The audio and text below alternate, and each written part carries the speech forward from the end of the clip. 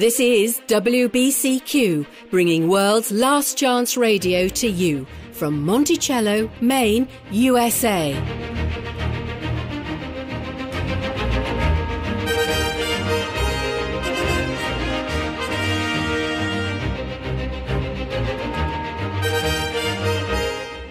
The heart longing of every Christian for the last 2,000 years has been to see the Saviour return and set up an everlasting kingdom on earth.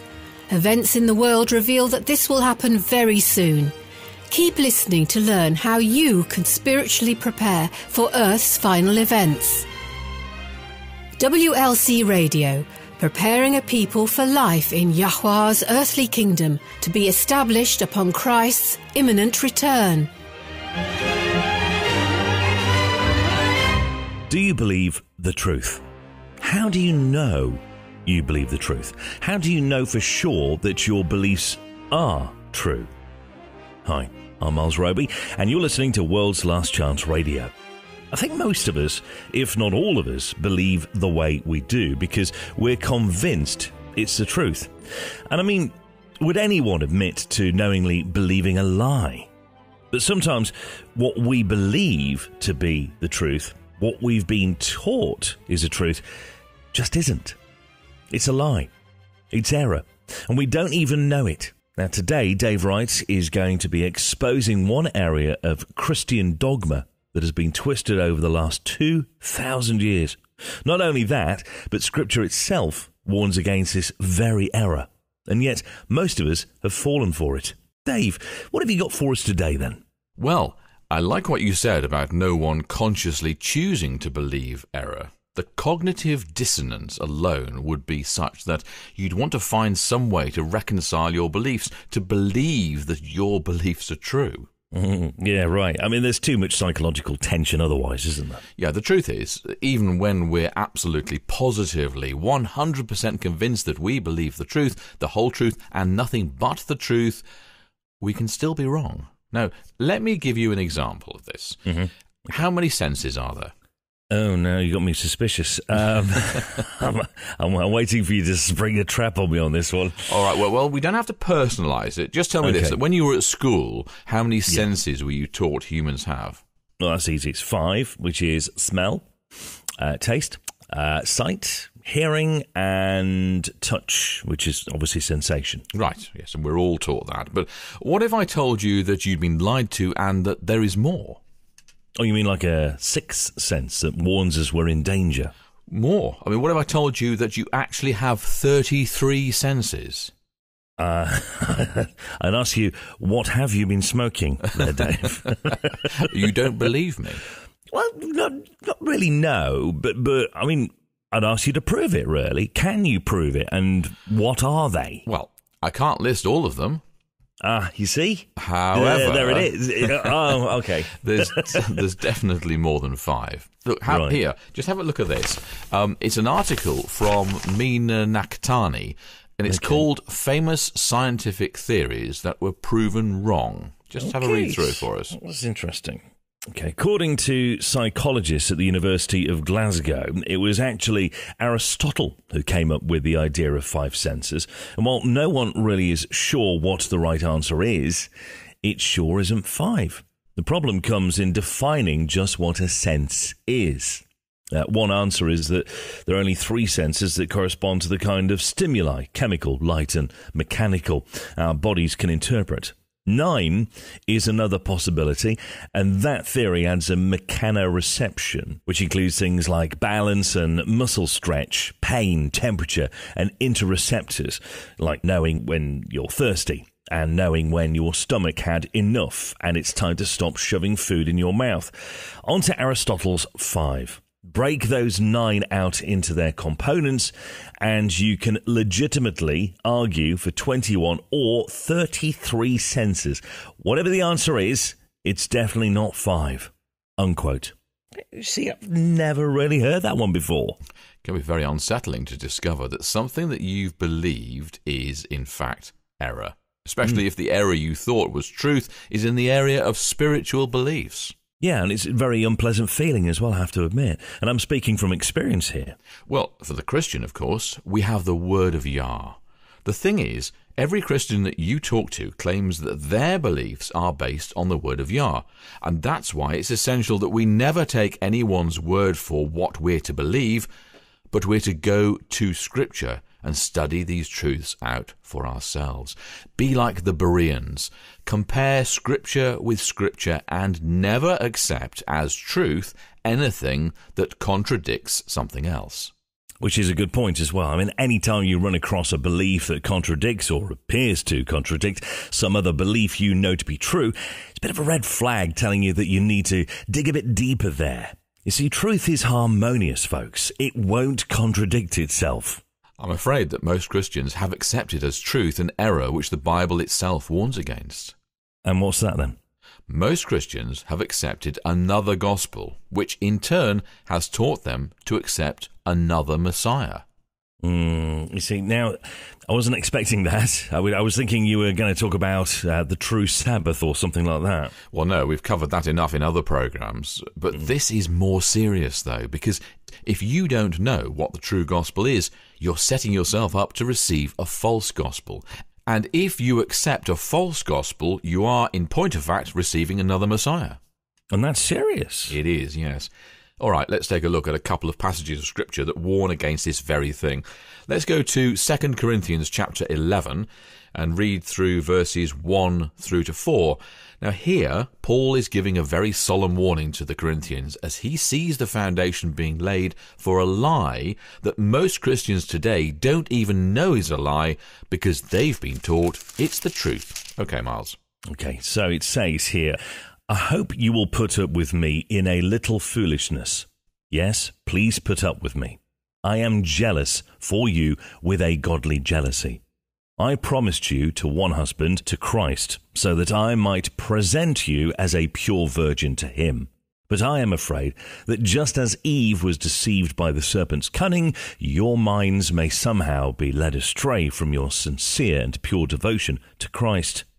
For if someone comes to you and preaches a Yahushua other than the Yahushua we preached, or if you receive a different spirit from the spirit you received, or a different gospel from the one you accepted, you put up with it easily enough. When Peter and John were hauled before the Sanhedrin in Acts chapter 4, Peter declared, quote, Salvation is found in no one else, for there is no other name under heaven given to mankind by which we must be saved. So, if there is no other name under heaven given to mankind by which we must be saved, will the preaching of another gospel save you? No. Can another Yahushua save you? No. No. There is only one way to salvation, and there is only one gospel. Now, I'd like you to turn to the first chapter of Galatians.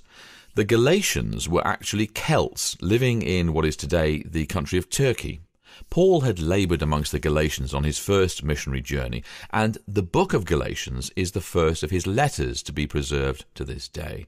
His warnings to the Galatians are similar to his warnings to the Corinthians, but it sounds like the Galatians had embraced more error than the Corinthians by the time that he wrote to them. And which verse is this, by the way? Galatians chapter 1, verses 6 to 9, please.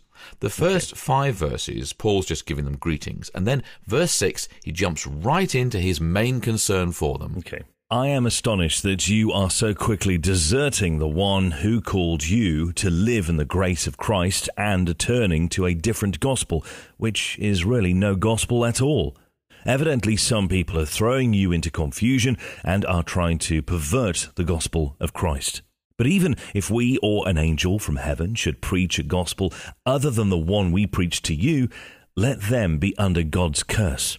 As we have already said, so now I say again, if anybody is preaching to you a gospel other than what you accepted, let them be under God's curse.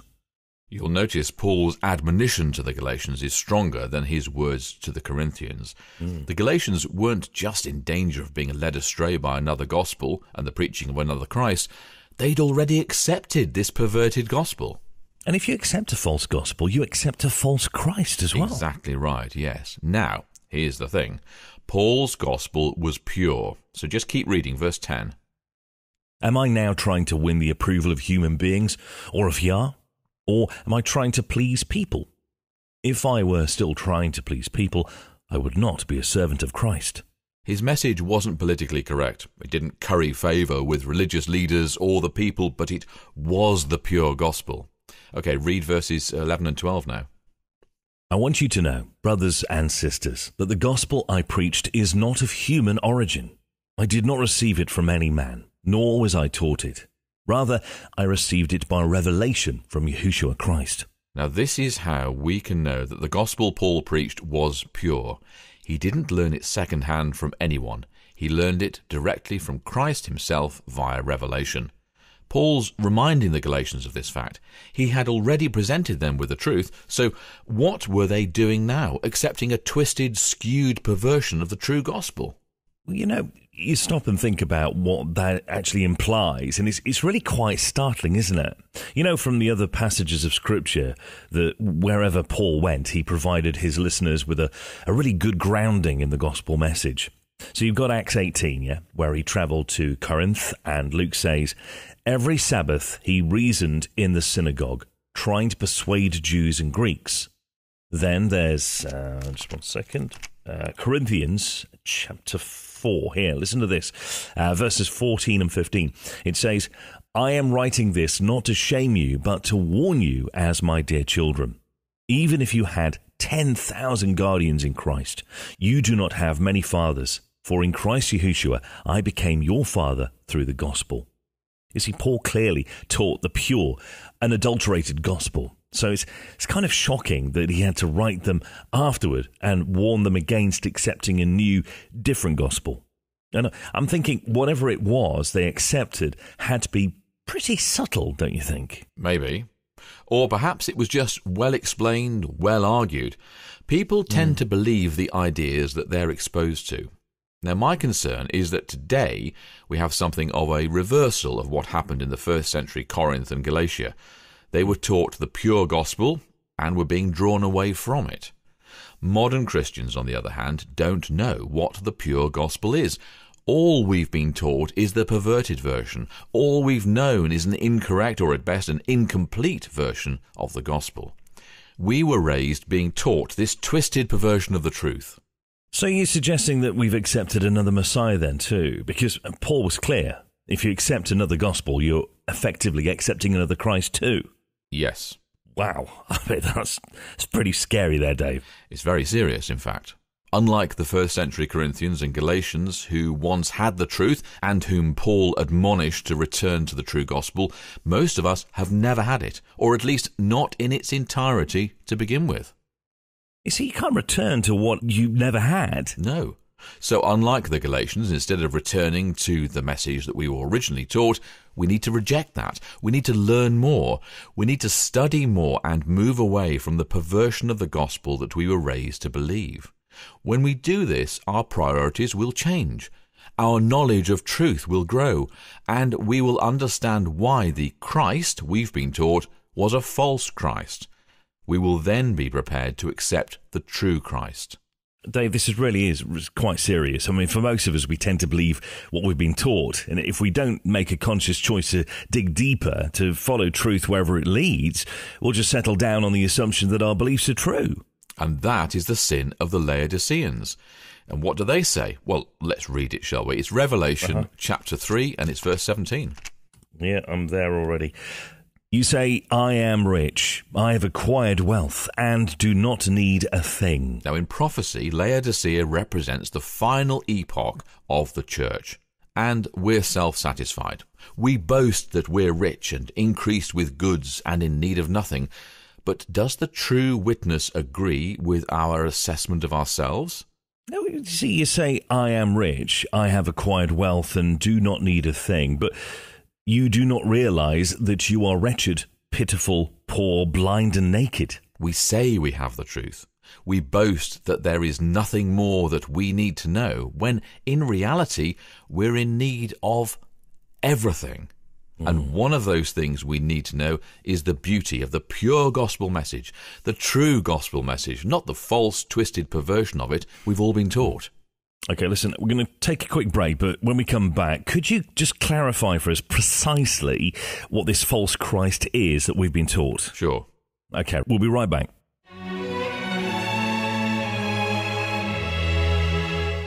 One argument, frequently used by non-believers to cast doubt on Scripture, is the contention that Christ promised to return soon, and yet, here we are, 2,000 years later, and he has still not yet returned. 2,000 years isn't soon by anyone's definition of the word. This argument is based on the assumption that early Christians, like Christians of today, expected the Saviour to return in the near future, even during their own lifetime. This simply is not true. The earliest Christians knew certain events must take place prior to Christ's return, and I'm not talking about the time of trouble. To argue that Yahushua lied or the Bible made a mistake is to assume that the early Christians believed Christ would return soon, and that just is not true. Some of the events early Christians looked for weren't expected to occur for decades, so they certainly weren't expecting the Saviour's return to be as soon as Christians of the final generation correctly expect it to be. If you would like to learn more, look for the previously released radio programme entitled "Did the Apostles Expect Christ's Return to be Soon?" Learn what events early Christians understood must occur before Christ's return. Your faith will be strengthened as you see Yah's word never fails. Once again, that's "Did the Apostles Expect Christ's Return to be Soon?" You can listen to previously released programs on our website or on YouTube.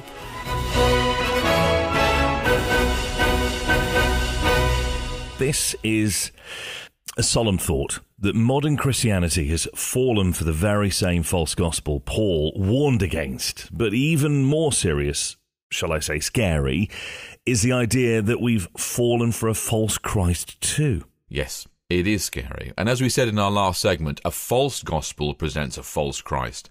The first century Christians needed to get back to the pure gospel that the apostles taught them. But Christians today were never taught the pure gospel to begin with. There is nothing we know to return to. Instead, we need to study like we've never studied before and move away from the false gospel that's been indoctrinated into us from the cradle. That's the only way that we'll be able to embrace the pure gospel and the true Messiah. So, by true Messiah, you're referring to the fully human Yahushua, not a Trinitarian God the Son? Partially, yes. There's an entire vocabulary that entered Christian theology when the Catholic Church rejected biblical monotheism and adopted the pagan Trinity doctrine. In addition to God the Son, there's the God-man, the idea that God became man. There's homoousios, the idea that the Father and the Son and the Spirit are all of the same substance or essence. Yeah, and of course, with that, you've got the doctrine of a pre-human existence for Christ. Right, the Nicene Creed, which is foundational to modern Christian doctrines, etc. That all presents a false gospel and a false Christ. But there's a more subtle version of another Christ that we need to be aware of, because it might even deceive those who have rejected the heresy of a triune Godhead and all that comes with it. I'm afraid that even biblical monotheists, those who accept the true nature of Yahuwah as presented in Scripture, have been deceived and embraced a modified version of the Saviour. How do you mean, though? A different how? When we embrace and promote a Messiah that is separated from his own words and teachings, what are we promoting but a skewed version of the real thing? You look confused, Miles. Well, yeah, I mean, I'm not really sure what you mean. That's probably why I've got this look of confusion on my face. I mean, how do you promote Yahushua but divorce him or separate him from his teachings and his words? I mean, I'm not saying that. What do you actually mean? All right. Well, I'm going to toss out some catchphrases that have become rather popular in recent years. Now, you tell me if such phrases or ideas present a saviour of Scripture or maybe a new, different Christ. Okay, I'm up for that. Yeah, go for it. Have you ever heard a pastor or religious leader say any of the following? Yahushua came to do 3 days of work. Yahushua didn't really teach anything new. The Gospels really belong in the Old Testament. Have you heard those expressed in sermons or articles? Yeah, well, actually, I have. I even read an article that once claimed Yahushua's teachings weren't actually addressed to Christians. That one really startled me, because if his messages aren't for Christians, they don't apply to us today. All right, and can you see how by separating Yahushua from his words, his teachings, you have in effect manufactured another Yahushua than the one presented in the Bible? Yeah, I can see that. I never picked up on that before, but when you put it that way, those ideas really do separate Yahushua from his own teachings, don't they? Yahushua's birth had a purpose. His life had a mission. But if you're going to sweep all that aside and assert that he simply came to do 3 days of work, or that he really didn't teach anything new, you're creating a false Christ that is divorced from his own words. Now, I know this may be tough to wrap your head around, since this is the Christ we've all been taught is true, but let's look at what Scripture has to say about the Messiah and see if it agrees with these false ideas that present a false Christ. So let's turn to Deuteronomy chapter 18. That's Deuteronomy chapter 18, and could you read verses 15 to 19? Yeah, just 1 second. Okay, Moses is speaking to Israel. He says, Yahuwah, your Elohim, will raise up for you a prophet like me from among your own people. You shall heed such a prophet. This is what you requested of Yahuwah, your Elohim, at Horeb, on the day of the assembly when you said, if I hear the voice of Yahuwah, my Elohim, any more, or ever again see this great fire, I will die. Then Yahuwah replied to me, they are right in what they have said. I will raise up for them a prophet like you from among their own people. I will put my words in the mouth of the prophet, who shall speak to them everything that I command. Anyone who does not heed the words that the prophet shall speak in my name, I myself will hold accountable. Notice Yahuwah promises to raise up another prophet like Moses. Not only will this prophet be like Moses, but he is to be raised up from among their own people. Is there anything in this passage that would suggest this prophet was already alive in angelic form? No, it's all future tense. Right. Now, the emphasis here is on the humanity of the prophet that would be raised up. And this prophet would come with a very special message, a message spoken in Yah's own name. And if anyone ignored or dismissed the message, Yahuwah himself would hold them accountable. That's serious, isn't it? I mean, that really shines a spotlight on Christ's words, doesn't it? Are you really going to try and say that Christ taught nothing new when, right here, Yahuwah is emphasizing how important his message was to be? I'm not going to say that. To do so would be to contradict Yahushua himself. You see, the Saviour understood that an important part of his mission was the message he brought. Let's turn to John chapter 12 and read verses 47 through to 50, please, Miles. This is after the Saviour's triumphant entry into Jerusalem and shortly before the crucifixion. Here he's summarizing his mission. Okay. I do not judge anyone who hears my words and does not keep them. For I came not to judge the world, but to save the world. The one who rejects me and does not receive my word has a judge. On the last day, the word that I have spoken will serve as judge. For I have not spoken on my own, but the Father who sent me has himself given me a commandment about what to say and what to speak. And I know that his commandment is eternal life. What I speak, therefore, I speak just as the Father has told me. The Saviour's mission encompassed far more than just 3 days' worth of work. That minimizes his mission. John chapter 6 verse 63 says clearly, quote, "It's the Spirit that gives life. The flesh is no help. The words I have spoken to you, they are spirit, they are life." This is how important Christ's words are. You can't separate him from his words. Go to John chapter 7 and read verses 16 to 18. This is another passage that emphasizes the importance of his teachings. Then Yahushua answered them, My teaching is not mine, but his who sent me. Anyone who resolves to do the will of Yahuwah will know whether the teaching is from Yah or whether I am speaking on my own. Those who speak on their own seek their own glory. But the one who seeks the glory of him who sent him is true, and there is nothing false in him.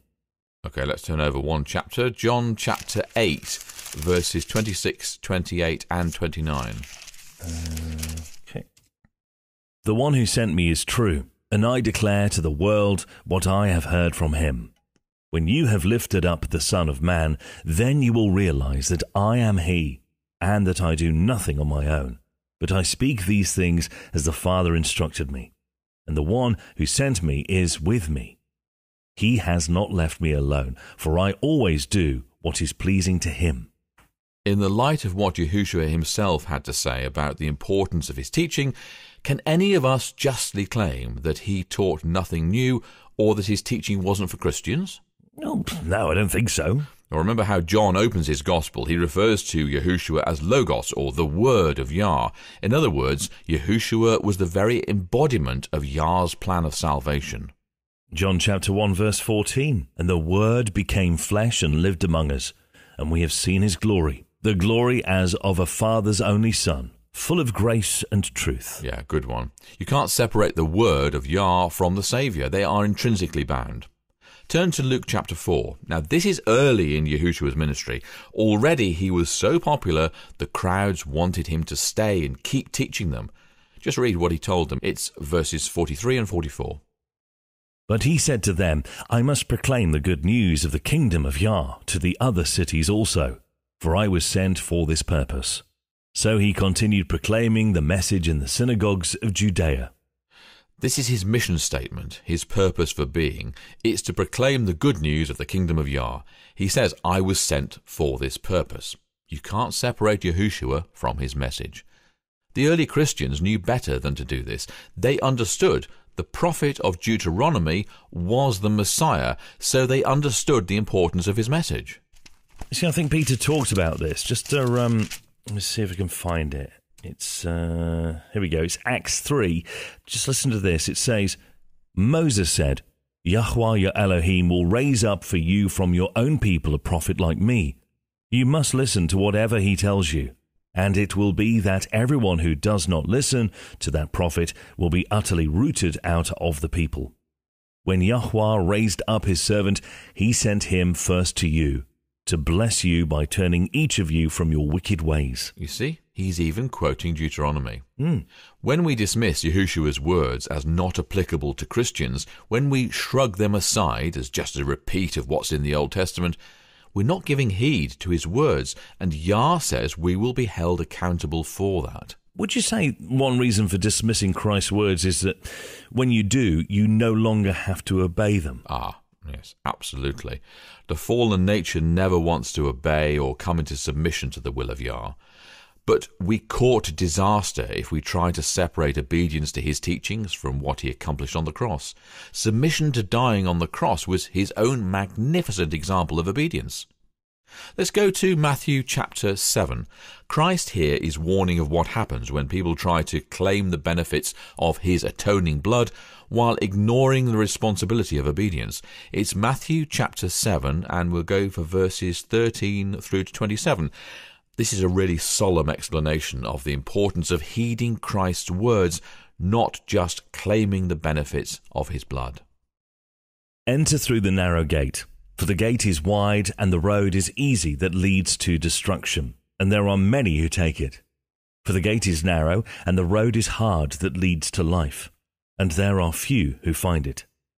Beware of false prophets who come to you in sheep's clothing, but inwardly are ravenous wolves.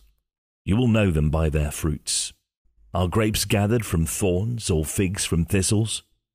In the same way, every good tree bears good fruit, but the bad tree bears bad fruit. A good tree cannot bear bad fruit, nor can a bad tree bear good fruit. Every tree that does not bear good fruit is cut down and thrown into the fire. Thus you will know them by their fruits." Now listen to what happens to those who talk the talk without walking the walk. Verse 21. "Not everyone who says to me, 'Lord, Lord,' will enter the kingdom of heaven, but only the one who does the will of my Father in heaven. On that day, many will say to me, 'Lord, Lord, did we not prophesy in your name, and cast out demons in your name, and do many deeds of power in your name?' Then I will declare to them, 'I never knew you. Go away from me, you evildoers.' Everyone then who hears these words of mine and acts on them will be like a wise man who built his house on rock. The rain fell, the floods came, and the winds blew and beat on that house, but it did not fall, because it had been founded on rock. And everyone who hears these words of mine and does not act on them will be like a foolish man who built his house on sand. The rain fell, and the floods came, and the winds blew and beat against that house, and it fell. And great was its fall. The people that say, Lord, Lord, look for all the world like sincere, devout Christians, but Christ says, I never knew you. Why?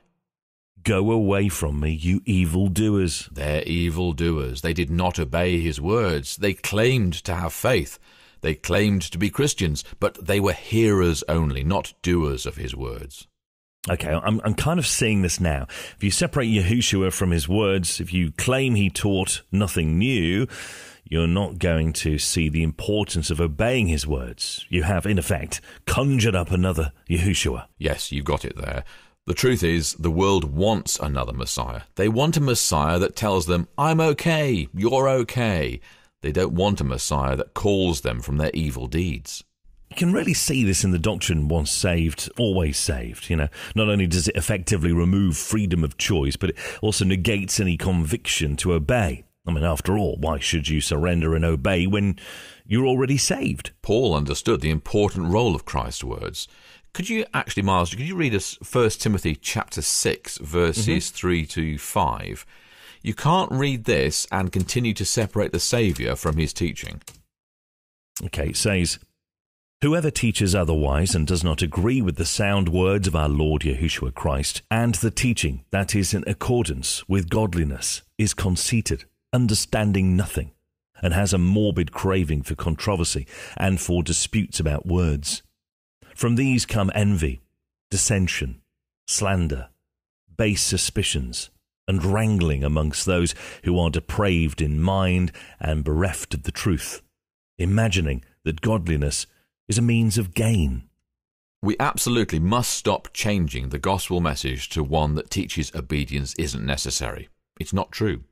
Even if we can't perfectly obey, we are to try. We're to strive to enter in at the narrow gate, and to do anything else is presumptuous. Now, in closing, Miles, I'd like you to read a passage from the 2nd chapter of Hebrews. It's Hebrews chapter 2, verses 1 to 4. Now, this proves that the true Messiah cannot be separated from his teachings. Therefore, we must pay greater attention to what we have heard, so that we do not drift away from it.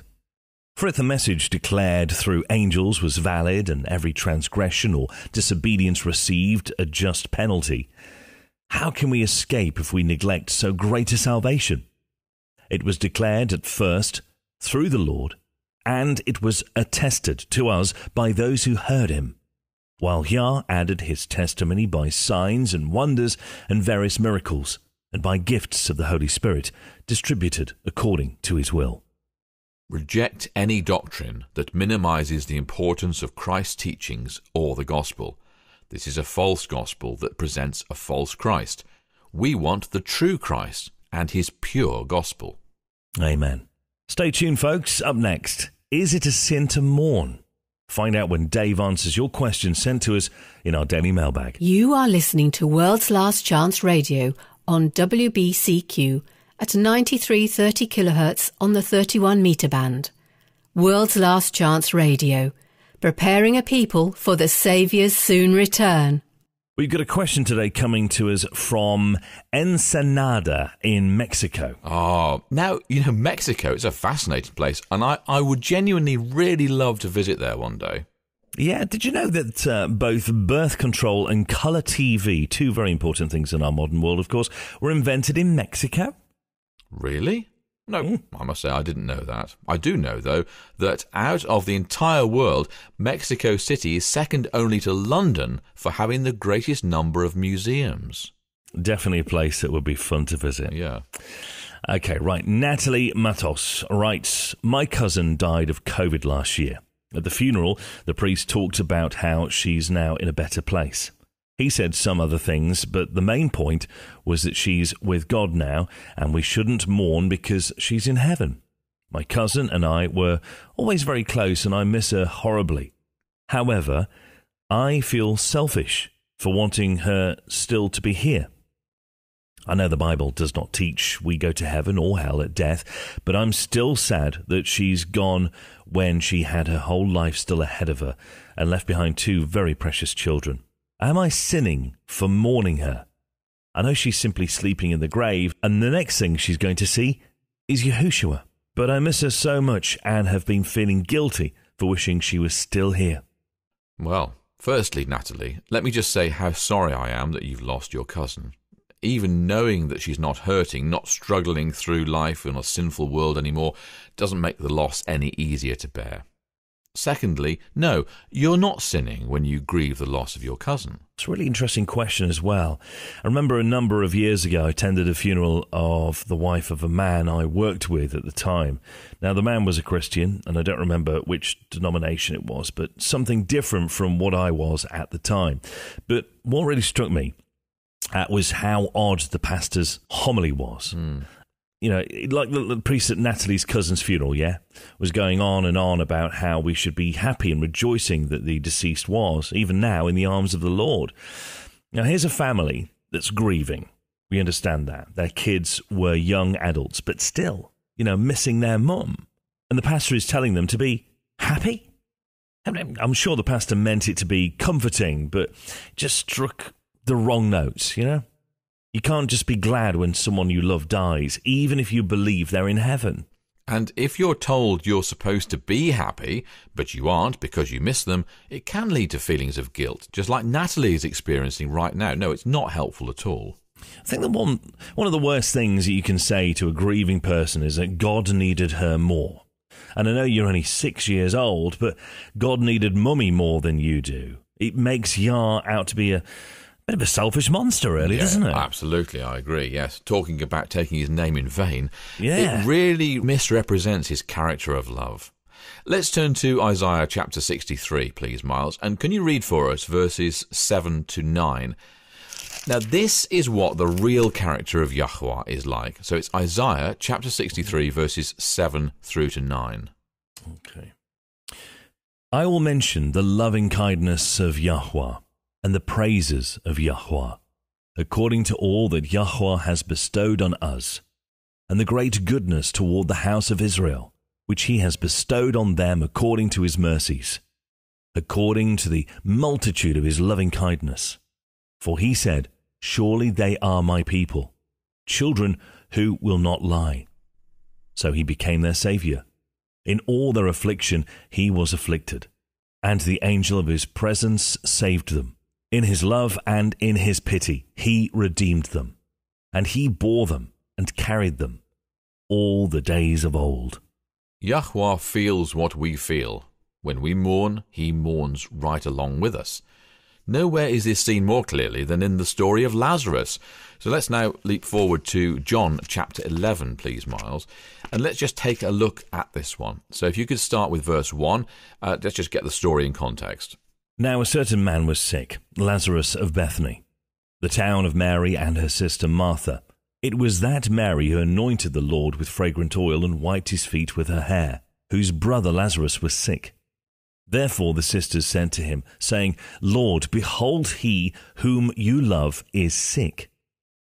When Yahushua heard that, he said, This sickness is not unto death, but for the glory of Yahuwah, that the Son of Yahuwah may be glorified through it. Now Yahushua loved Martha and her sister and Lazarus. So when he heard that he was sick, he stayed 2 more days in the place where he was. Then after this, he said to the disciples, Let us go to Judea again. Now, there's a really interesting word here that we often glide past, the word so. Yahushua loved Martha and her sister and Lazarus, so when he heard that Lazarus was sick, he stayed away 2 more days. Now, that's not the sort of thing we typically think of as proof of his love. So is a conjunction. You could as easily say, Yahushua loved the siblings, therefore he stayed away 2 more days. Seems a bit contradictory, doesn't it? It does, yeah, but let's just keep reading. Verse 8. The disciples said to him, Rabbi, lately the Jews sought to stone you, and are you going there again? Yahushua answered, Our friend Lazarus sleeps, but I go that I may wake him up. Then his disciples said, Lord, if he sleeps, he will get well. However, Yahushua spoke of his death, but they thought that he was speaking about taking rest in sleep. Then Yahushua said to them plainly, Lazarus is dead. And I am glad for your sakes that I was not there, that you may believe.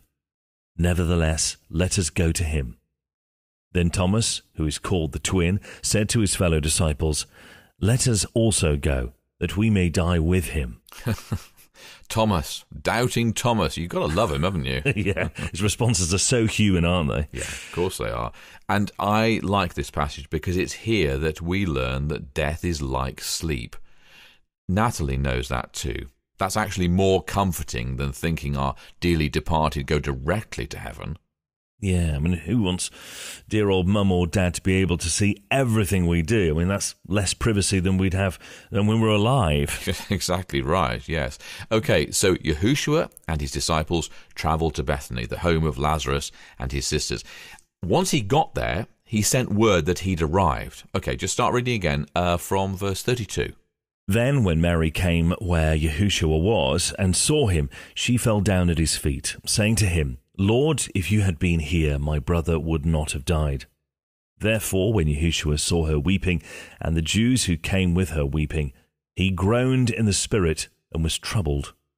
And he said, Where have you laid him? They said to him, Lord, come and see. A couple of things about this passage. Notice Yahushua was not saying, Hey, why is everyone so sad? He's in the arms of the Lord. Are you really going to be so selfish as to wish him back here with us?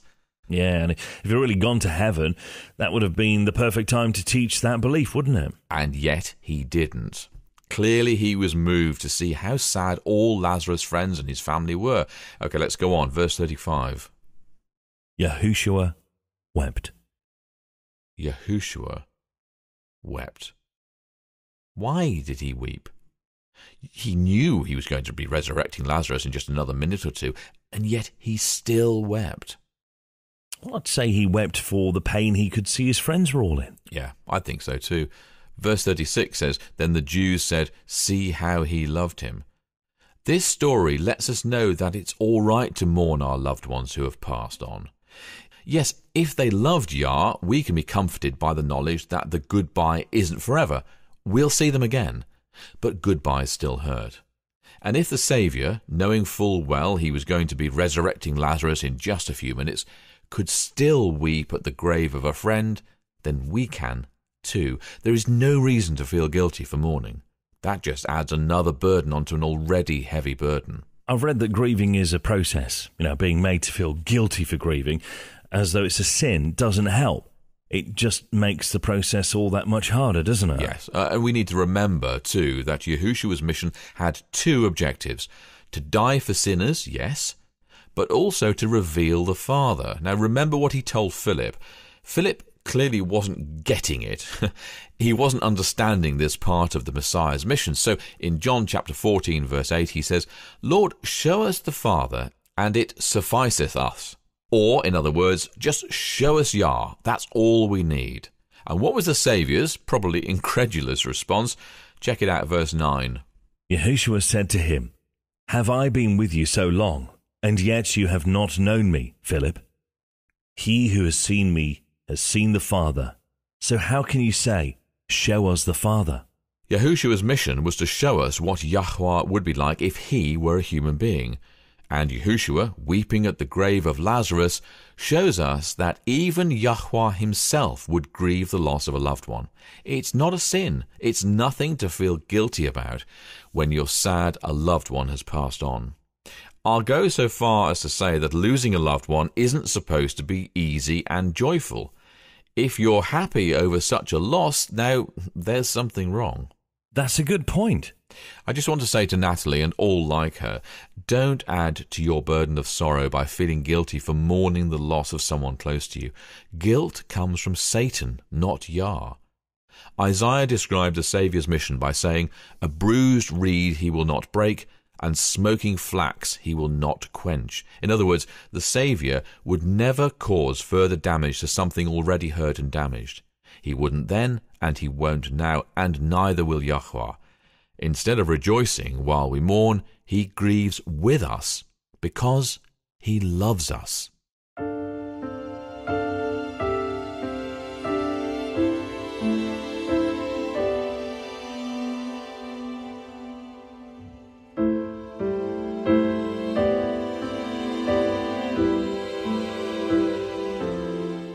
Hello, this is Jane Lamb with today's Daily Promise from Yah's Word.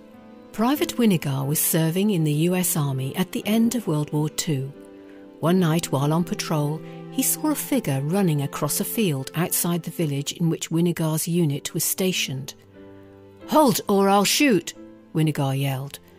The running figure ducked behind a tree. Winigar stayed silent, waiting.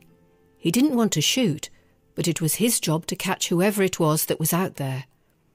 After a while, the figure moved to a large tree and began digging.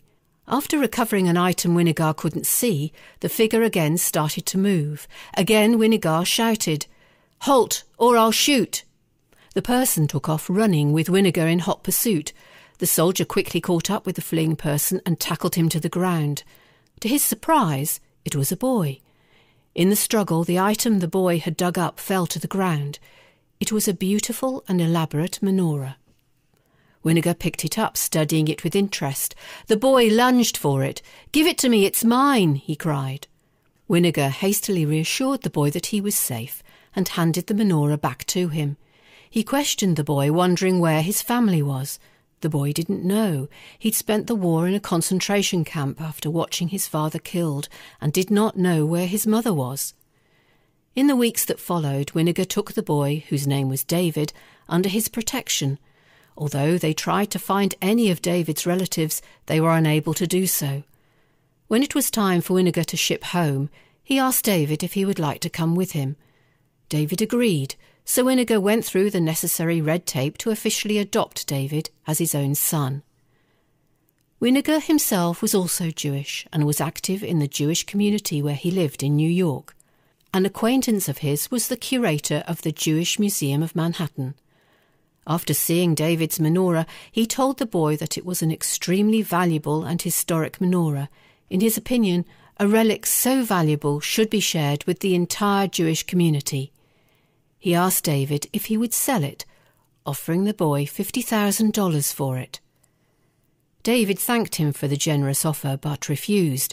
He said it had been in his family for over 200 years. He wasn't going to sell the last connection he had to his family.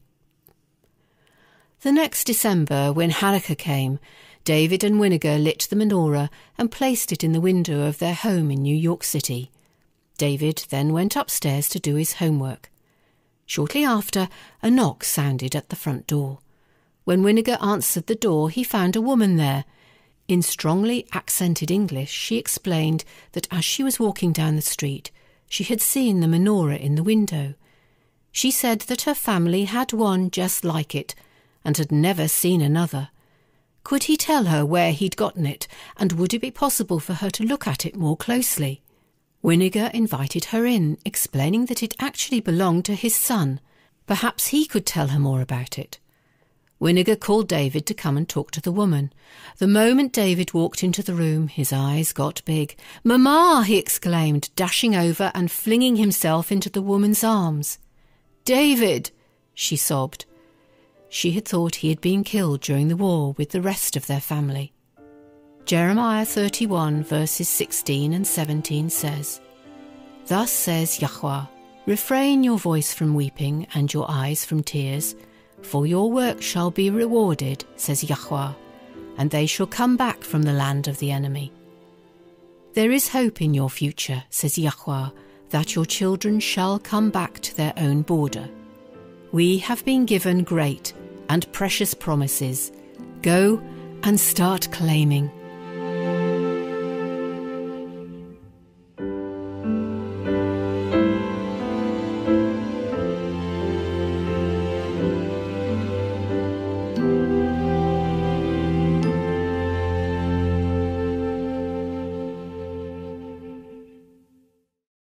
Never really recognised the danger for modern Christians of a false gospel and a false Christ. Well, no. No conscientious person purposefully believes error.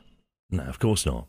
When I learned the truth about the nature of Yahuwah and that there is no triune Godhead, I saw that as a form of a false Christ anyway. But I never really realized that even for Unitarians, those who believe that Yahuwah is one just as Scripture says, never realized we could accept a false Christ too. So, to guard against these very advanced errors of Satan then, what should believers do? How do we stay in that light? Yeah, well, those are great questions. And I'd say the answer is to make sure that you always compare your beliefs, especially new ideas, against Yahushua's direct teachings. What were his teachings in his own words? These are the foundation on which we are to base our understanding of the new covenant and all its standards. Read Christ's own words. And that's a very good point, Dave. How many of us during our morning devotions will read words about Christ's words? Now, we'll read daily devotionals, we'll read religious articles, but how often do we go to Scripture for ourselves and read his words directly? And in context as well. Oh, yeah, and in context, yeah. Then we're to do more than read. We're to bring them into the daily life. This is what the Apostle James was writing about. We're to do more than verbally spout truth. We're to make it a part of our daily lives, our daily decision-making. Let's go to James chapter 2, and can you read verses 14 to 18, please? James. You like quoting from these little, very hard-to-find books of the Bible, don't you? Yeah, it's just they're right between Hebrews and 1 Peter. So tiny. I've got it. It says, "What good is it, my brothers and sisters, if someone claims to have faith but has no deeds? Can such faith save them? Suppose a brother or a sister is without clothes and daily food. If one of you says to them, 'Go in peace, keep warm and well fed,' but does nothing about their physical needs, what good is it? In the same way, faith by itself, if it is not accompanied by action, is dead. But someone will say, 'You have faith, I have deeds.' Show me your faith without deeds, and I will show you my faith by my deeds." Nowhere is our duty more clearly explained than in the words and parables of Christ. We are to study them, take them to heart, and make them the living principle on which we base our decisions and actions. And it's not like you have to do it in your own power. Pray and ask Yahuwah to help you, and he will. He doesn't expect perfection of any of us. In fact, he knows that as long as we have our fallen natures, there will be times we'll stumble and fall, but that doesn't mean we're lost. Turn to 1 John chapter 1, and can you start reading at verse 5? We often read just that one verse, but actually the whole passage is very good. It's 1 John chapter 1, verse 5 and following. "This is a message we have heard from him and declare to you. Yahuwah is light. In him there is no darkness at all. If we claim to have fellowship with him and yet walk in the darkness, we lie and do not live out the truth. But if we walk in the light, as he is in the light, we have fellowship with one another, and the blood of Yahushua, his Son, purifies us from all sin. If we claim to be without sin, we deceive ourselves, and the truth is not in us. If we confess our sins, he is faithful and just, and will forgive us our sins and purify us from all unrighteousness. If we claim we have not sinned, we make him out to be a liar, and his word is not in us." That's the end of the chapter. Keep going? Yes, in fact, just a little bit more. Okay. "My dear children, I write this to you so that you will not sin. But if anybody does sin, we have an advocate with the Father, Yahushua Christ, the righteous one. He is the atoning sacrifice for our sins, and not only for ours, but also for the sins of the whole world." This is the gospel right here. You don't have to throw up your hands and say, "I can't obey, so obedience must not be necessary." Likewise, you don't have to labour under this heavy burden of expectation, flagellating yourself to become perfect before Yahushua returns. Trust in your Heavenly Father to get you ready. Certainly strive to live in accordance with his revealed will, but know that when you fall, when you sin, and you inevitably will, Yahuwah is faithful and just to forgive you and cleanse you by the blood of his Son. And that is the plan that he's worked out for salvation. You can trust him to get you ready for eternity in his kingdom if you will ask him to. That is bringing Christ's words into our daily life. We hope you can join us again tomorrow. And until then, remember, Yahuwah loves you, and he is safe to trust.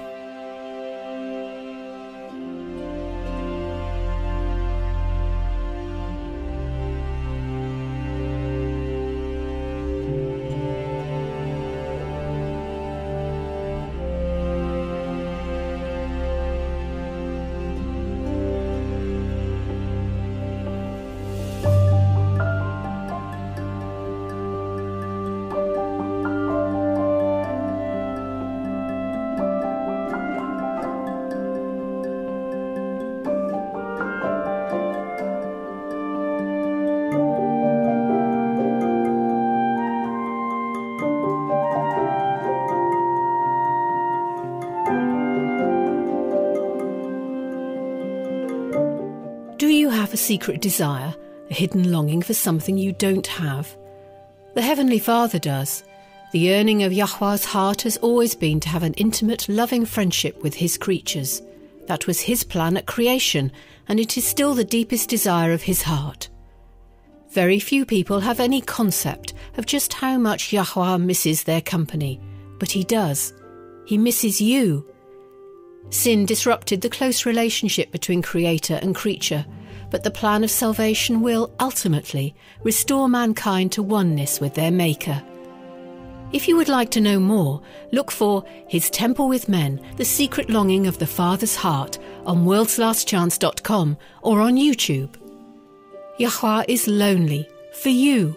Read, watch or listen to His Temple with Men and see how very much you are loved.